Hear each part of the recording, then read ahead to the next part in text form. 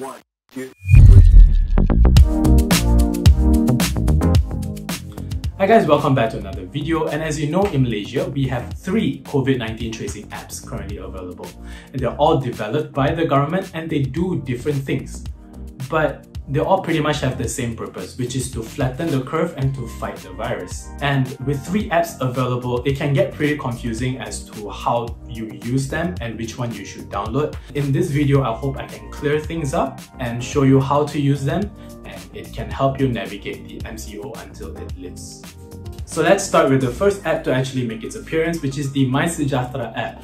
I like to think of this app as an all-in-one digital brochure of sorts, which gives you all the information you need about COVID-19, including other features and tools as well that help you navigate through the MCO. Now, one of the most important features of the MySejahtera app is the self-health assessment feature, which you can find in the Things to Do tab. Here, you will find a self-health assessment form which you have to fill up truthfully. And at the end of it, depending on the symptoms that you have, it will determine whether you are a low-risk person or high-risk person of being infected with the virus. You can add family members to this list as well. Just head to your profile here, which will bring up a list of other features as well. And here, just tap on Manage Dependents. Once that's done, you can fill in the health assessment form on their behalf. Once you've done that, you can keep track of your health as well as your family's health through this app. Now, if we go back to the list of features again, there are other cool options as well, such as the hotspot tracker, which uses your location to determine how close you are to previously recorded cases. From there, you can also perform a check-in, or you can have a quick access to medical hotlines here, or you can also get virtual health advisories, or pretty much just remote consultations, contacts that you need. And yeah, in terms of UI, it's actually very simple, albeit a little cluttered. But basically, you get updates, news, and information such as statistics on your homepage in the Things to Know section. If you want more statistics, you can go to the Statistics tab in the middle here. And that's pretty much it. That is the MySejahtera app. Now, a lot of questions were raised regarding the disclosing of personal details through these tracing apps. Do note that these apps are developed by the government. So really, there's no information that you can give these apps that the government don't already have.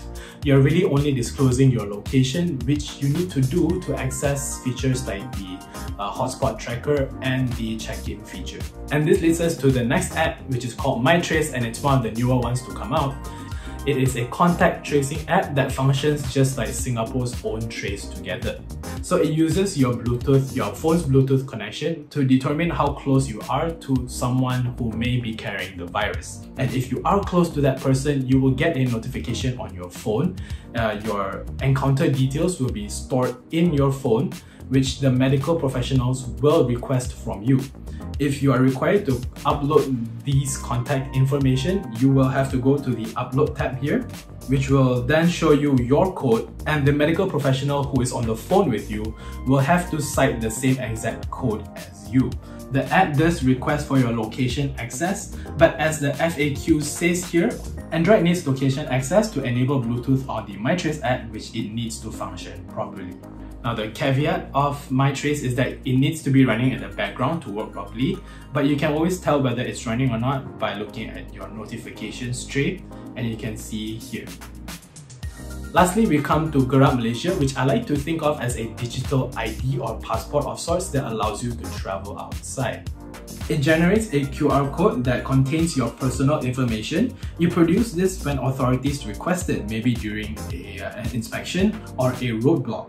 This app lets you request for permits to travel within the country or interstate.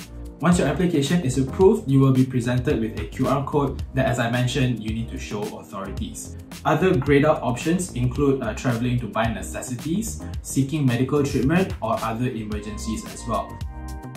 You don't necessarily need to have this running in the background, but let's say if you have an older phone that may be a bit slower, and if you have traveling plans and have a QR code, I suggest you have it open already, keep it in your pocket. Once you're at a roadblock, present it to the authorities and don't waste time. Well, that's it for our video today. I hope now you know what these apps are for and how to use them. As you can tell, they are obviously very important and they serve the purpose of flattening the curve.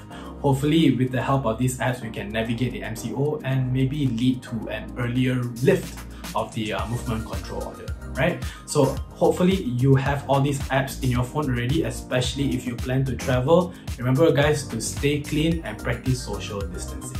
Remember to like, subscribe, and until next time, I'm Victor signing off. Bye bye.